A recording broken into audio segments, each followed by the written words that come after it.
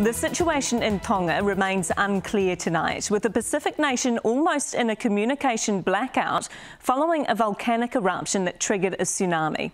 It's been almost 24 hours since connection was lost. But locals managed to get these pictures out before that. You can see huge waves inundating coastal areas, strong enough to sweep away this car in the distance there. The extent of any injuries or damage is still unknown.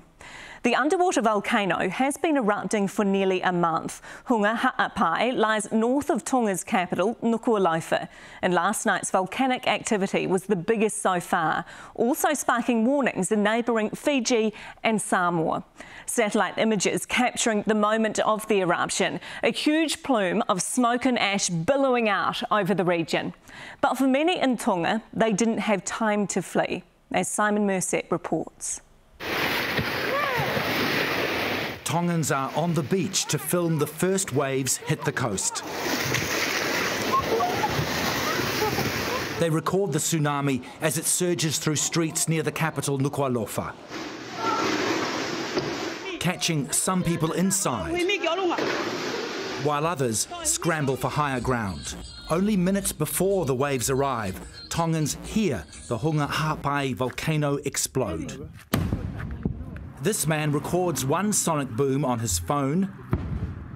He moves to the beach, still recording.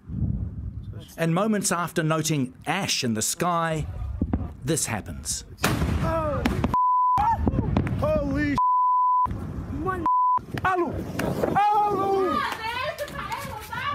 This woman is in a church in the village of Patanata. She's talking to friends on her phone. They tell her to leave. I can't go, she says. The water's too high outside.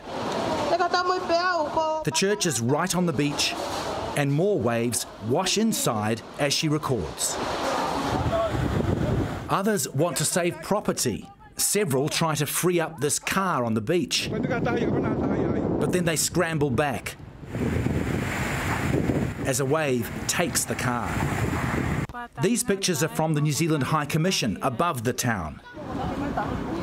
People seek refuge here, some taking pictures of the debris emitted from the volcano.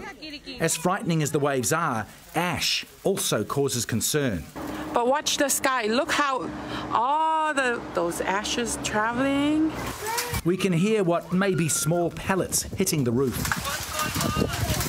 Look at the rocks. The kids are told to stay inside, as nearby a petrol station is busy with drivers wanting to fill up. All this caused by a huge and rare volcanic explosion. Yes, this is absolutely unique in my experience. There hasn't been an event from a volcanic eruption and such an explosive eruption previously. So this is a big surprise. This afternoon, these photos were posted from Ha'apai, an island 180 kilometres north of the capital. Here too, the tsunami's left its mark. Simon Mersett, One News.